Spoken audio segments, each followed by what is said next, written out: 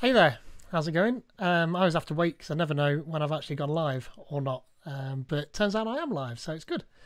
I'm Pete Gallagher. Normally I'd be on my own Twitch stream doing IoT stuff, but it makes a lot of sense for me to come onto the Azurist channel and drive all our efforts into this awesome channel. So obviously hello to Liam and Jonathan that I'd normally be on with as well. But today I'm going to be having a look at this little device. So this is the new Raspberry Pi Pico, which is the first microcontroller Raspberry Pi that the Raspberry Pi Foundation have made.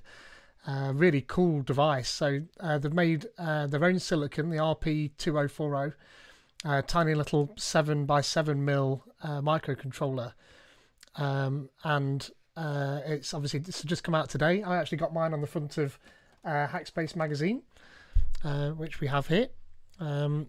So if you're lucky enough, if you nip down to the newsagents, you might find that there's still some of those available. I'd be surprised the number of people that have got sad faces on Twitter because they've sold out already. I kind of felt like that when the Raspberry Pi Zero was given away on the front of, I think it was the Magpie magazine. I missed out on that. But yeah, so it's quite cool. It's cool that they've made their own silicon for this as well. So they've got a lot more control, I guess, over it now. If I switch to this my shared screen here, then this is the release blog post on the Raspberry Pi website, and there's some information about the device here, including the fact that it's an RP2040 down there. Scrolling past some of these bits of information, there's the specs for the device down here. It's got 264 kilobytes of RAM, and that just reminds me of, I'm old enough to remember the ZX Spectrum and the 128K ZX Spectrum in particular, and of course this is basically a 256K device, so that was nice. So remember kilobytes? Yes, most certainly do. Something else that I found interesting was this 16 PWM channels here. So obviously we can drive things like servos with PWM. So imagine the sort of robots that you could make with 16 PWM channels. That's I quite like that idea. And I see people making cars and things already, motor drivers and stuff as well. So that's going to be pretty cool. I quite like that. And obviously there's a whole heap of other stuff. There's TensorFlow Lite, Peter Warden's TensorFlow Lite framework. So that's pretty cool. I like that. We program it either with MicroPython or C or C++. And I'm going to be looking at MicroPython today, which I don't spend a great deal of time in, funnily enough. I'm normally a .NET programmer. I'm a Microsoft Azure MVP. So most of my IoT work tends to be in the Azure stuff, and either in Node or in C# in .NET.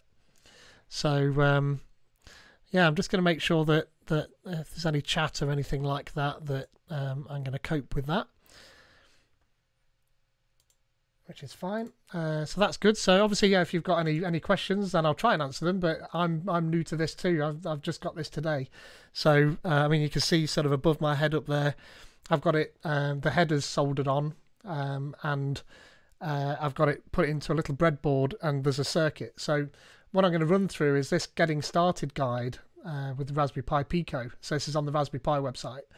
And in fact, I'll paste this link in the chat if it lets me. Okay, I'll do it on here. I'll put it in a little minute. Oh, the chat's there. That's fine. You never get everything you want. Hi, Carl. How's it going? Weirdly, the chat I've got on my desktop's not working here. So, yeah, Hackspace is still offering the free Pi Pico. That's a really good point. So I mentioned the Hackspace magazine earlier. They've got a really good offer where you can get 3 issues for 10 quid, which is a bargain, really, because it's such a good magazine. But on top of that, there's a link that you can go to that I will also put in the chat, that you can get a free Raspberry Pi Pico with it. So let me just put that in the chat as well, so you can have that. There we go. So yeah, if you hit that link, then yeah, free Raspberry Pi Pico with your 3 issues there. So 10 quid for 3 issues. These are normally 6 quid each, those magazines are. So to get a free Raspberry Pi Pico and 3 issues for 10 quid is an absolute bargain. So well worth doing. So that's cool. So this introduction, you might recognize that. So this circuit here is what I've copied on here. Whether I've got the LED the right way round is another thing. I've been doing electronics for years and years, but I still end up having to pick the LED out and swap it around. The other thing is, when I was putting this in, it was quite tight to put things in, and I noticed that some of them are tight and some of them are loose with these wires. So I've got some spares just in case, some better ones. So we'll see if I can get to the point where I'm flashing this LED today. It probably won't be a massively long stream, but I will just go through all of the things that this introductory material is calling out. So it's got what we need here. So obviously the Raspberry Pi Pico with the soldered headers. I'm just going to zoom in just a little bit further just to make sure that it's okay for people to read. We need a computer and a micro USB cable, which I've got ready, and the other end's plugged into the PC, and I'll plug it into that in a minute. Such components like a button and LED. I'm only going to do the LED and the resistor today, and then perhaps I'll do some more complicated stuff later. And a breadboard and some wires, which I've got. And yeah, if we wanted to, we could plug it into an external power source and power it and have it run autonomously. So yeah, we're going to be doing MicroPython using the Thonny, and we'll have to put the firmware on there for MicroPython. So I'm not going to go through too much of what we'll learn because we'll do that as we go. So yeah, that's what the Pico looks like in drawing form, and then this is the assembly process that they've got there. So stick it straight in the breadboard, and then it's actually telling you to plug it in there, but then they tell you don't plug the other end in. So this is the pin out, so you can see. I'll zoom in a little bit further for that if it lets me. Oh no, that's about as far as it's going to let me zoom in. So, but yeah, a bunch of GPIO like you'd expect on a Pi, including I2C. Actually, there's plenty of I2C on there, which is nice. In fact, I'm not quite sure why there seems to be some repetition. It looks like they're the same there between those two blocks there. So whether or not you can just assign them, which I guess you can, which is quite cool. So UARTs and things like that, and then PWM on a heap of these as well as ADC, which is nice. I mean, one of the benefits of using the microcontroller over something like the Raspberry Pi is that you can do sort of more real-time work on it. So when you're running the Raspberry Pi, it's a full-on computer, and you've got Linux running underneath it, and so timing is going to be up to the operating system at the end of the day. And I know you can put bare metal code on a Raspberry Pi, but these microcontrollers are designed for this sort of low-level work, almost like an Arduino. £10 for 3 magazines offers UK only. That's a really good point, actually. But there is one for 12 issues for 90 quid. That's a really good point. So yeah, thanks for calling that out, Carl, and thanks for the question. So yeah, there's a little debug, few pins on there as well, which I'm not entirely sure what it does. So perhaps it'll get called out at some point, maybe. So installing Thonny, which I've not done. So I have got the Thonny page open though. So Thonny's a really cool Python IDE. So I'm going to download that and get this installed. You can do it. There we go, it's doing it.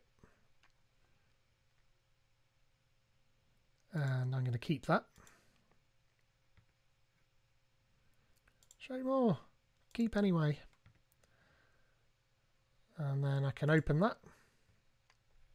Oh no, well I'm going to run it from my downloads folder and do it that way. Oh man, if everybody has to go through this to get it to run, it's going to be a bit annoying for people. There is nothing wrong with Thonny. That's just Windows trying to protect us, really.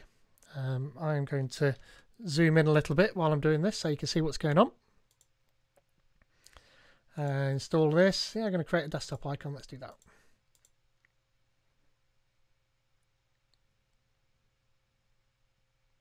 I'm glad this isn't going to take an hour to install, otherwise it'd be a very boring stream.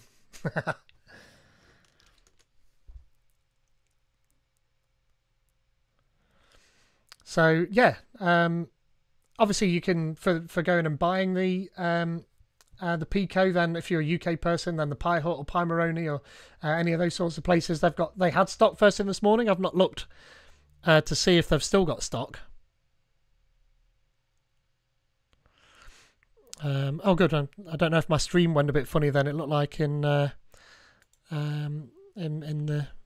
stream there. I don't know if it went a bit odd, but anyway, do shout out if I'm stopping and starting or something like that. Oh, Zoom in. It's Zoom It is what I'm using. That's a free little tool. I'll show you. Zoom It. There we go. So you just run it, and then there's shortcuts. You can do Control and 4 or zoom in and keep the screen alive, or if you don't want to keep the screen alive, you can do Control+1. And I think you can also draw on the screen as well, which I really must look up how you do that. So I guess that must be Thonny installed, and it is. So that's good. And again, call out if something's too small on the screen, or I've not understood something properly, then shout at me in the chat, and I'll try and go circle back and sort something out for that. So that should be Thonny installed. So I'm just going to power that up. Over here. So it's asking me some settings to get that installed. I doubt very much there's anything I need to do. I just click Let's Go. And there's Thonny. So I'm hoping that I can zoom in on this. I'm not. Just have a look. I can Control and plus for the font size. It said it was. Well, why isn't that working then? Control and plus is not control and plussing. Ah, well, the mouse wheel will work as well, so that should be good enough. Obviously, you're not going to be able to see these here very easily, but I can zoom into that in a little minute. Right, so let's carry on. What's it say we need to do now? We can use Thonny to write standard Python code, and we can type this into the main window. So let's do that. Let's just follow these instructions and make sure it's working. So type the following into the main window, then click the Run button, which is there. And we're going to need to save it. So I'm going to put that in my downloads directory for now. Thonny1. Hello world. Well, good. Well, Thonny's working then, so I'm happy enough with that. Next, we can connect the Raspberry Pi Pico, which is the part we're really here to see. So if we've never used MicroPython, then we need to add the MicroPython firmware. So we need to do that. So we need to find the boot select button on the Raspberry Pi and press the boot select button and hold it while we connect the other end of the micro USB cable to the computer. So I think you should be able to see that in the image above my head. That should be okay. So I'll try that. So that's the boot select button there. I'm hoping that the Twitch stream will sort of catch up, but I'm going to press and hold that with one hand and then plug this in with the other. If I can get it to go in. I heard the Windows chime, and so I've got a device now. D:, has appeared, which is good. Puts it into USB mass storage device mode, and in the bottom right hand corner of the Thonny window we should see the version of Python we're running. So zoom in and go down there. So 3.7.9. It wants us to click that, and then we need this one, MicroPython Raspberry Pi Pico.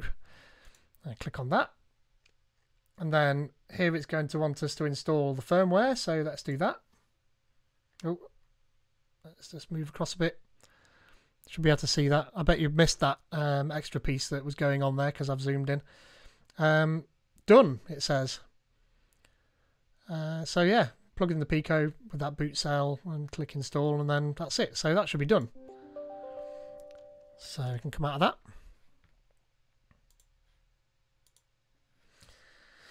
And switch back. What's next? So we did that, and then we did the dialog box. You don't need to update the firmware every time, which is good. Next time you can just plug it into your computer without pressing the boot cell button. So it's not told us that we need to unplug it or anything to get this to work, so it should be okay. And the next step, you use Thonny to run some simple Python code on our Raspberry Pi. So that should have MicroPython is indeed selected down there. So actually it's right behind me, so that's a bit awkward. There we go, I'll move it across. There, so this is the menu that I clicked on earlier. Apologies, that was right behind me. And so look, we've got some options in there. In fact, what I spotted earlier was these two, so ESP32 and 8266. So they're two Arduino boards that come with Wi-Fi and Wi-Fi and Bluetooth in the case of the ESP32. So I really must have a go at MicroPython on those two devices. I've done plenty of C work on them, but I've never tried Python on them, so I quite like that. It's quite cool. So we've got to look at the shell at the bottom. We should see something like what we can see. Yeah, there we are. So that's that.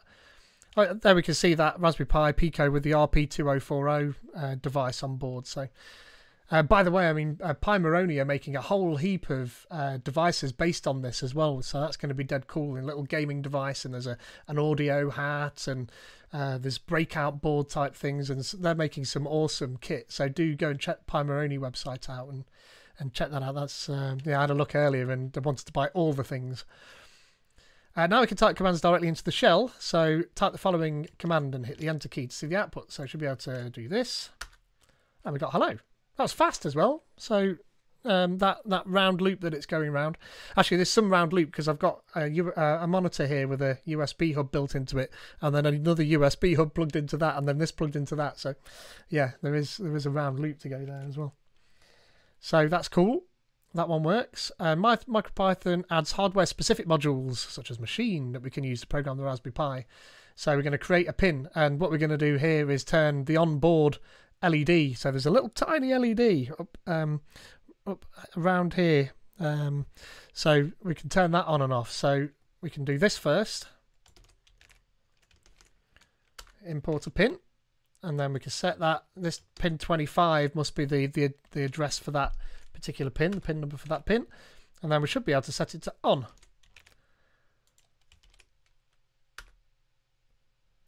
And I can actually see that. So if I just go to this screen, then you should be able to see up near the USB there that is actually on now. So I like that. Everything is working, so that's good. Aside from the palaver of trying to get Thonny to install, everything actually seems to be working, which is nice. So should see the LED light up. So we can actually turn it back off again. So I'm going to switch back to the phone and me and then turn this back off while... There we are. So you can see that going on and off just by flicking between those two things. So that seems to work quite nicely. I like that. Good. So what's next? If we want to write a longer program, it's best to save it in a file. So using the shell is great, but in this step we're going to create an actual program to blink the LED on and off in a loop. So we're going to enter the following code into the main, into here. So that's fine. And then we can click the run button. I've already saved it, so it should just save itself to where it was and run that.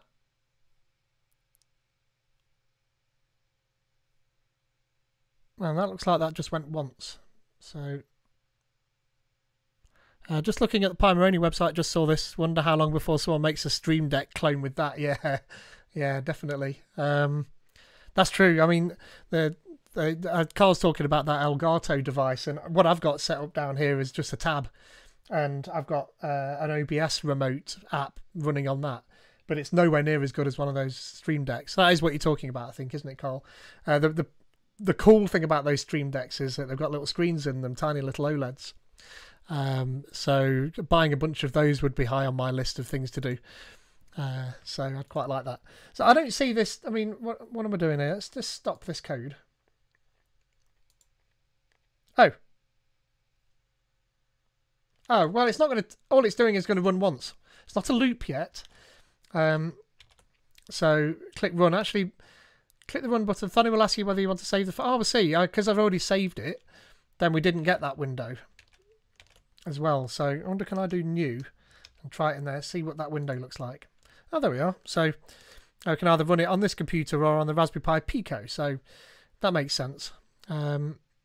So if I click Raspberry Pi Pico, oh, now what's it saying?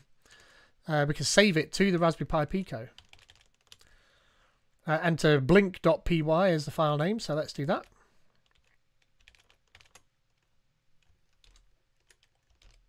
Blink.py and press OK. So we did that. Now what? Lots of flicking around between these two things. Thonny can save your program to the Raspberry Pi Pico and run it. You should see the onboard LED switch between on and off each time you press the run button. So yeah, that's kind of what we saw, isn't it? So if I keep pressing that run button and we switch back to this sort of screen, then we should see, there we are, that's the LED turning on and off every time I hit run. But I think what they're going to do next is what I'm going to say. That's not very automatic, is it? So I'll switch back here. But we can use a timer module to set a timer that runs the function at regular intervals. Brilliant. So we can update the code to look like this. So we're going to add this timer in there. And then when the timer goes off, it's going to hit this toggle. And we're going to set that to 2.5, which I believe is probably going to be seconds. So every 2.5 seconds, it's going to blink the LED on and then off.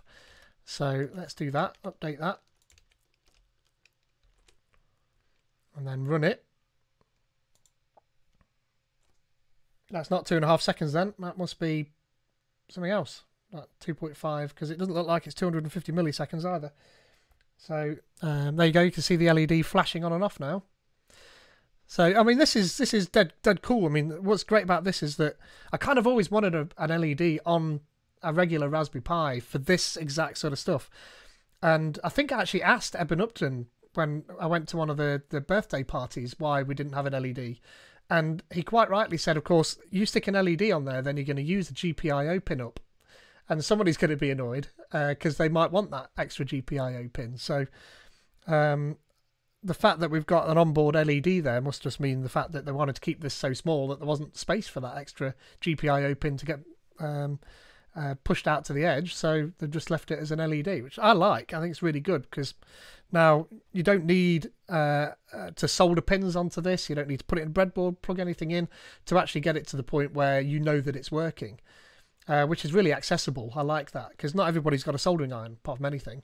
I'm willing to bet that just like the Raspberry Pi Zero, we're going to get a Raspberry Pi Zero WH with the headers. So we're going to get a Pico H, I guess, with the headers already soldered on. That'll probably come sometime next week, I guess. So yeah, that's good. I like that. So what does it want us to do next? We can use the digital inputs and outputs. Perfect. So the circuit we've got wired up, whether it's correct or not, we'll find out in a minute. So this is just showing us what we've done. So from the pin out that we had before, this pin down here where my mouse cursor is, and I really should learn how to do the drawing and zoom it. That's going to be ground. And this rail across the top, the blue rail that you can see there, that is all connected together. So it kind of signifies that what that yellow is all the way across there. So we're bringing a wire out there, connecting one side of the LED, and the other side of the LED is connected through this resistor to this GPIO. I think it's GPIO 15 down there. It's a really simple circuit. The current's going to come out of that pin and then sink down into that ground, so that's going to be quite cool. Elgato Stream Deck is sold out everywhere. I did have a look, and I think at one point it wasn't, and it was relatively cheap, and not that long ago actually. So somebody would make a killing if they decided they were going to make some sort of a knockoff for that. Actually, it's not that hard. All you need to do is configure the keyboard shortcuts in OBS, and then you could have a device not too dissimilar to this, but I think maybe a Raspberry Pi Zero would be better, that can act as a USB HID device, and then you hook your screens up to it and it just does key presses for you. So I did think about doing it, but oh man, I've got a lot of work to do, so so yeah, so that was cool. So in this example we've got the LED connected to pin 15, so that's right. If you use a different pin, remember to look up the pin number, so that's fine. So we can use the same code as we did to blink the onboard LED, but we can change that pin to 15. So I don't need to copy all of that. I can just change this to 15. And we can try running it. And it looks like my either I've not got it on 15, or my wiring's not quite right, or my LED's in the wrong way round. Which do you think it is? So I'm going to pull that LED out, and flick it around.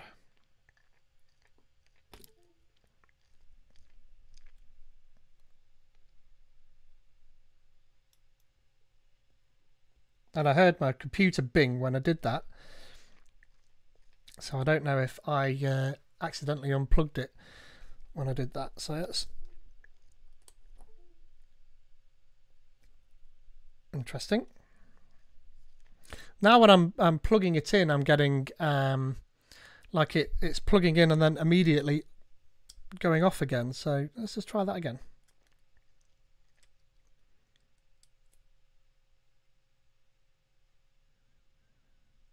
Interesting. It looks like it should be connected okay. I'm not getting the run up here as well. I don't know if you can see. If I zoom in, the run has disappeared. So it's like it doesn't know it's there. So I am just going to try closing Thonny, backend terminated. You stop, restart to restart. So how do you do that? Ah, stop, restart, backend. This button here.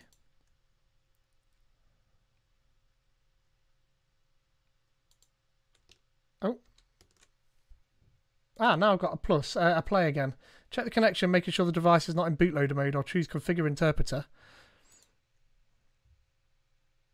Interesting. I'm gonna close this. I'm gonna disconnect my device again and plug it back in again. It would be slightly sad if I'd broken it at this point. Let's try Thonny again and see where we get to.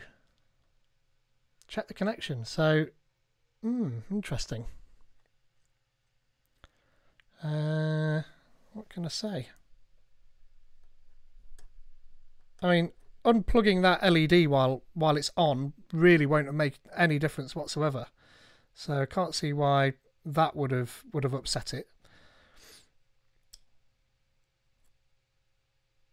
I'm going to try plugging it in bootloader mode again. Yeah, I'm getting nothing on there. I wonder if it's something in the device manager that's causing it. And I mean, that's why we do these things live. Let's have a look, see if maybe there's a driver that it doesn't like somewhere.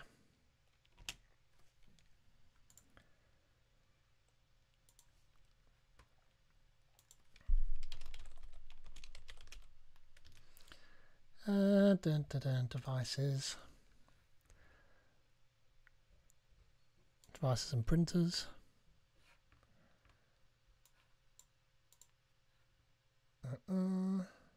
Device manager. And again, apologies for this, but so we've got an unknown USB device here. So I'm going to uninstall it. And let's see if that fixes the problem. So that was in this area here. I had an unknown device. So it's going to try unplugging it again now. Plugging it back in. So I'm not hearing that magical bing at this point. We've done that with oh, hi Girls Into Coding. How's it going? Nice to see you. If you don't know who Girls Into Coding are, then go and have a look on the internet. They're a fantastic organisation. Go look them up. And in fact, let me see if I can do this. Wait up.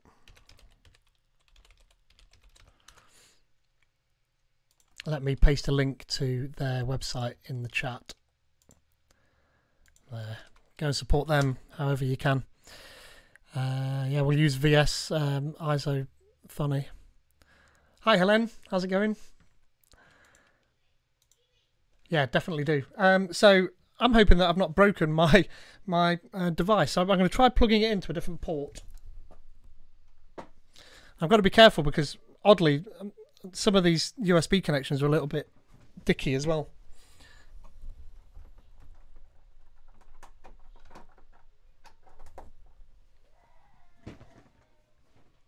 Still not hearing any bings.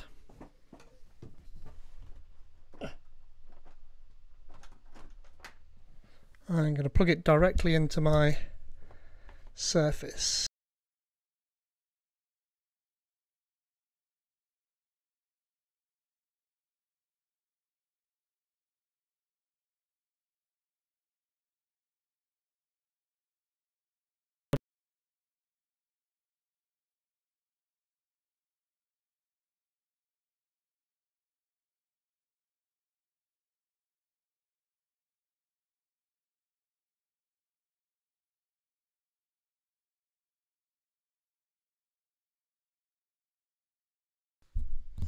I don't know if you can still hear me. My webcam has decided that it's going to go on the fritz and stop working entirely. So you probably can't see me. I'm just going to be stuck there for a little bit. So apologies for that. But let me just see if I can plug this directly into my machine and see if I can get that working again. You don't need to see me to understand this. It's fine. Oh, I heard it. So I think it's the I think it was just the device it didn't like for some reason. So, all right, well, that was a little glitch, and again, my webcam's decided that it's going to stop. So, I'm not entirely sure what its problem is there. I'll quickly just try this. So, right, I'm going to paste this code in and do 15 here, and then I'm going to click the run button. And then we can click this Raspberry Pi Pico again, hopefully. And we still don't have an LED flashing, which is not ideal. Definitely pin 15 that I've got everything connected to. It is possible it's these wires. So let me just switch these wires about, just in case it's that.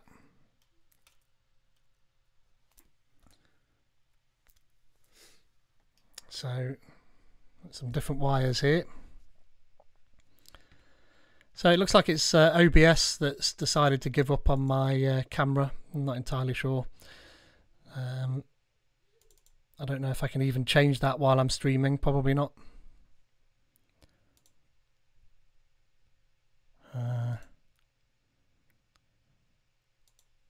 Oh yeah, I can. There's my other camera. It's like behind the scenes, that is. Oh good, now I'm back. That wasn't as hard as I thought it was going to be to do that. So I'm just going to unplug these wires that I've got plugged in here, because it could be that they're not very good. So I want pin 3 on there, which is the ground pin. I'll plug this one in there. And obviously if anybody can see something that I'm doing incorrectly, then do let me know. Because that should be running now and blinking. And in fact, I'm probably going to switch it back to pin 15 again, just to make sure that it's actually running. Oh, well, it isn't, because, look, oh good, I'm glad you can hear me still, because I've not saved it, so I need to save it. I'm going to save it as Blink 2. Ah, look, it's flashing. Is that working up there? I'm hoping it is. In the Twitch stream, it seems to be a bit delayed, so I'm hoping... Yeah, it is. Well, hey! There we are. Sorry about all of the messing around then, but yeah, maybe that's something to bear in mind. I mean, hopefully I've not broken something over on my USBs over there, but it's probably just something to bear in mind. Probably don't plug stuff in while it's plugged into your computer.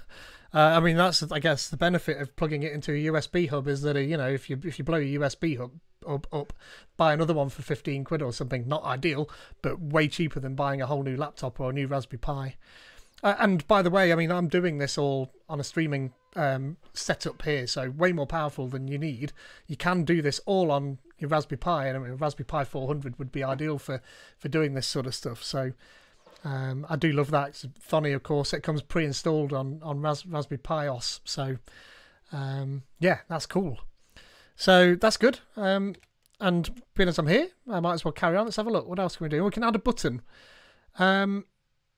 I might go and get a button and just see what it does. I've got loads of those. So one sec.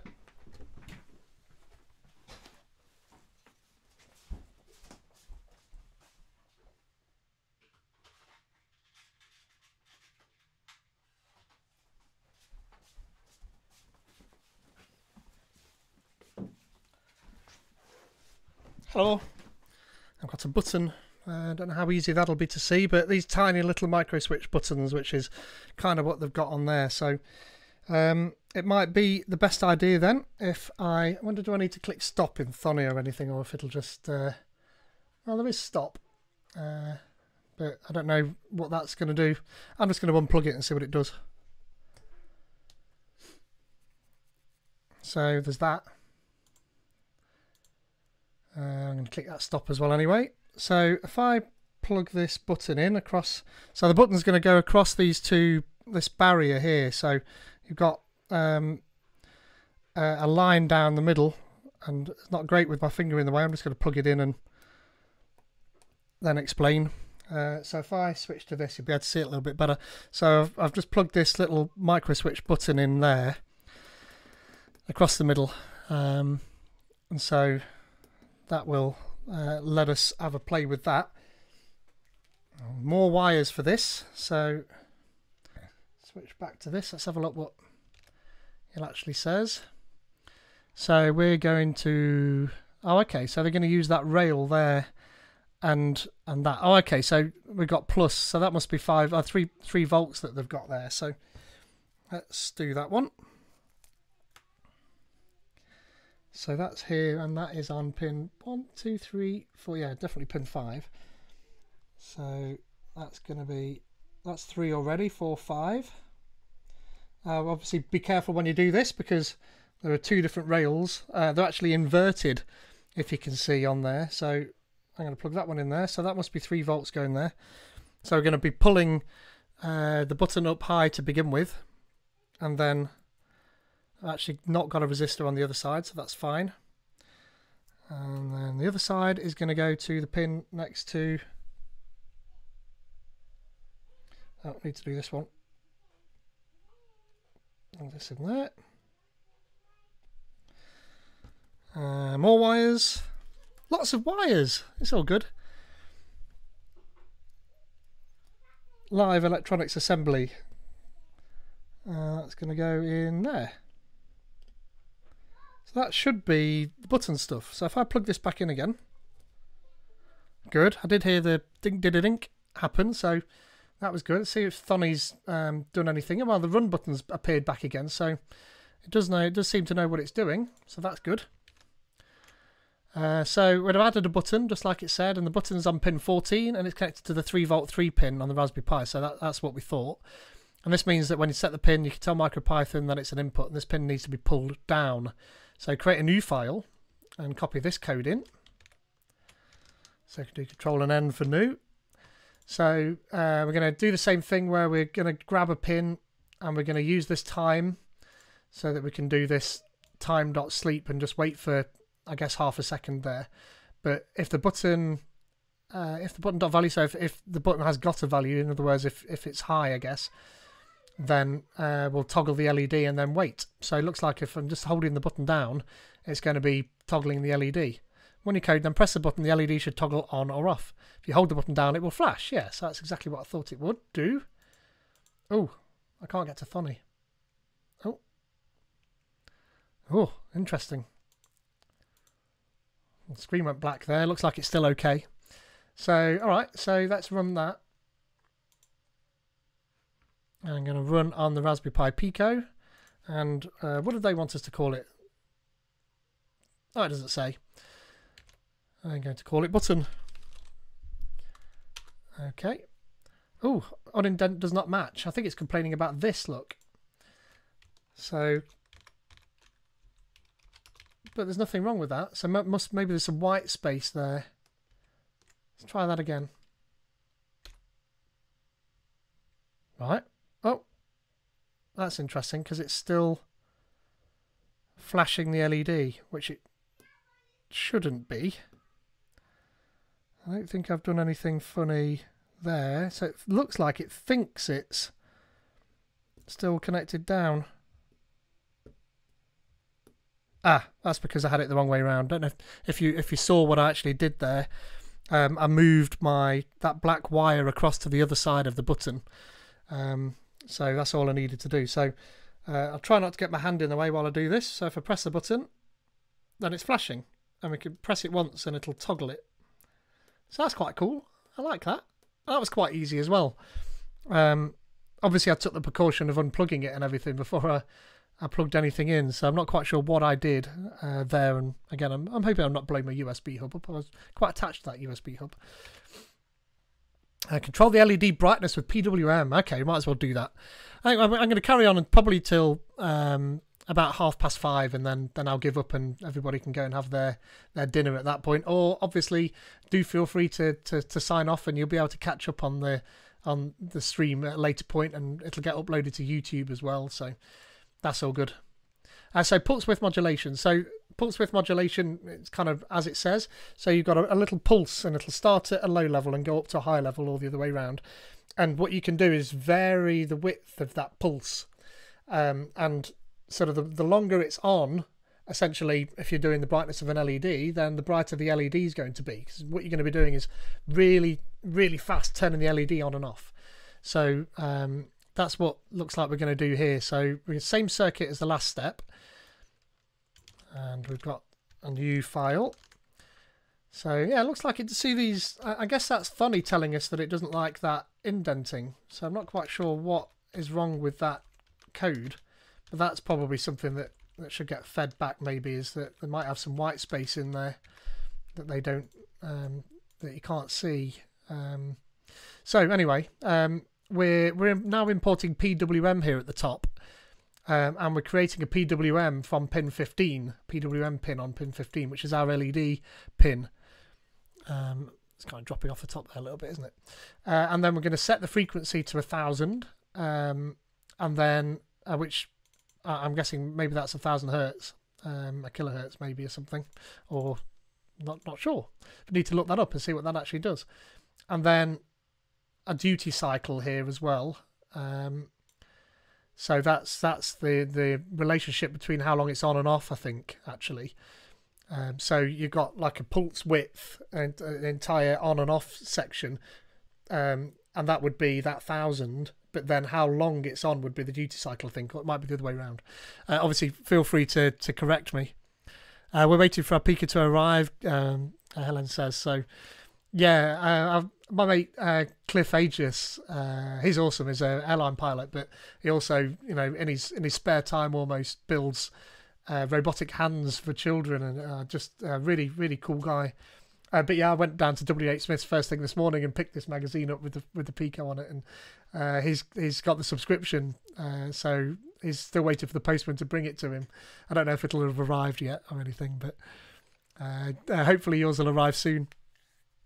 But I did order some from the Pi Hut as well, so that's quite cool. So yeah, so we've got some code. So let's save that, and we'll run it on the Raspberry Pi again.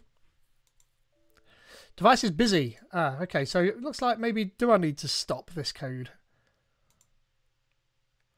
Is that what I need to do to make that happen? And let's try that again. Okay, maybe it is then. So call this one PWM. And it doesn't look like the LED is actually doing very much. Which you can see it on my image there. So let's just have a read. What's it say? See the LED pulse bright and dim in a continuous cycle. Well, we don't. Let's just try this. That might be the problem. Ah, there we go. Oh, look at that. How cool is that? The power of PWM.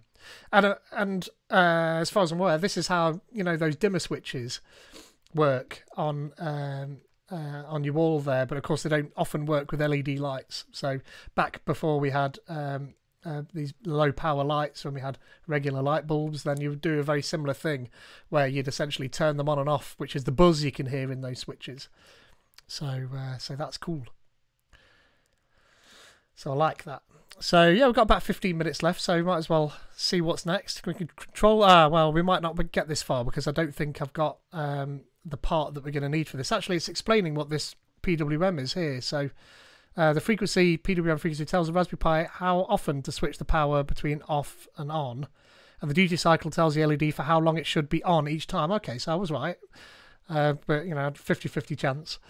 So for the Raspberry Pi Pico MicroPython, this can range from 0 to 65025, where that would be 100% of the time. So the LED would just stay bright, and a value of around 32,512 would be that it would be on for half the time. Have a play with the PWM frequency and the duty cycle values. So we can certainly do that. Yeah, pulse width modulation, absolutely. So yes, quite right. Thank you for pointing that out. So let's have a look at what this page says anyway. So I don't think I've got one of those hanging around. Let me go and have a quick look in my cupboard.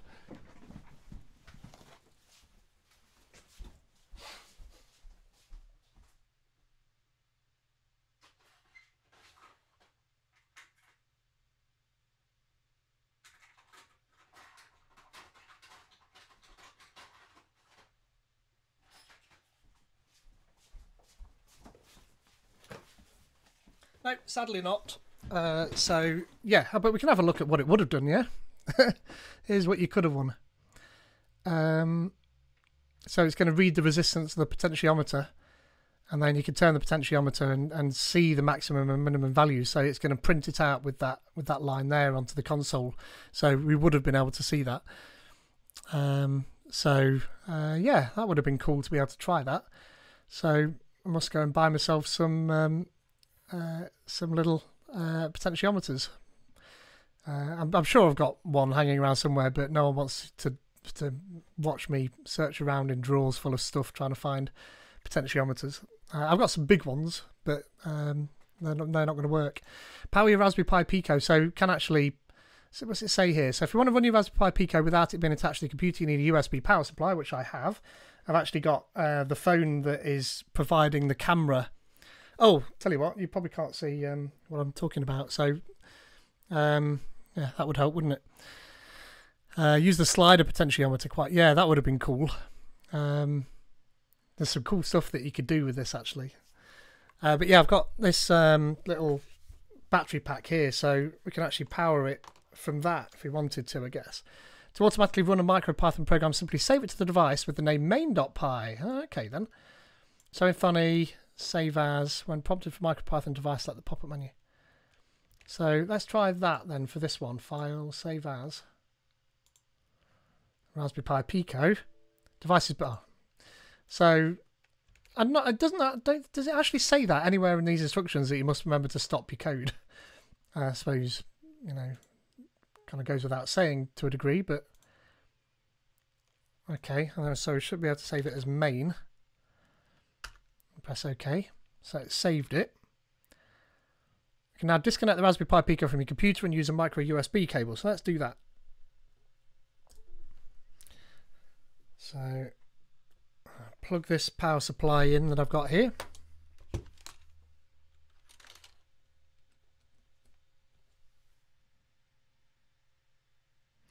I don't see that running personally. In fact, it is possible that it's such a low power device that my battery pack can't even see it, which is entirely possible. What I'll do though is I'm going to plug it into, I'm going to try plugging it into my printer. My printer has got a USB socket, so let's see what that does.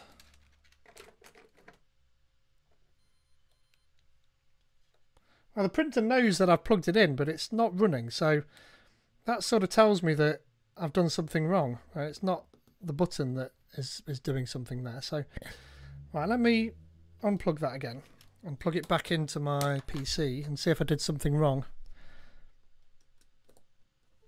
Ding-da-loon.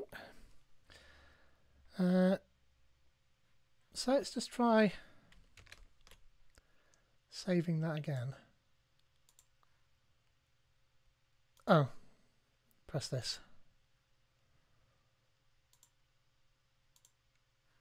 Raspberry Pi Pico. Mains. I did do it. Or maybe, that's why. It doesn't automatically add the .py afterwards. So if I do that, I kind of half expected that to automatically start though. But I think that's the correct thing that I've done. So I've disconnected that. Let's try my power supply again now.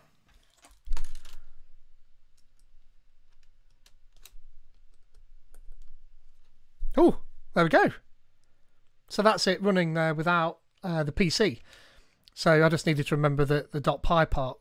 I'm kind of so used to saving in these environments and it adding the necessary extension on the end. So so that was cool. So yeah, what next? Loads of stuff. Yeah, try out a few more components with the Raspberry Pi Pico, a buzzer, a light dependent resistor, or even a motor controller. Yeah, absolutely. There are people on Twitter that have already started doing that. So, and there is some more documentation here. And there is, in fact. So there's a getting started here for C++, which I might do at a later date.